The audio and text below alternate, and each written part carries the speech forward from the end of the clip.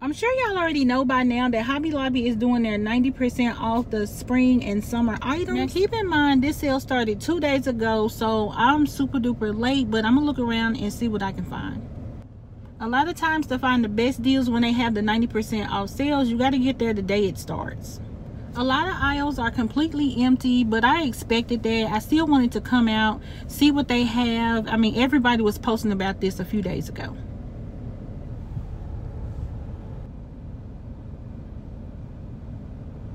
They have a lot of throws as low as $6. I mean, you definitely can put these up for like Christmas and stuff.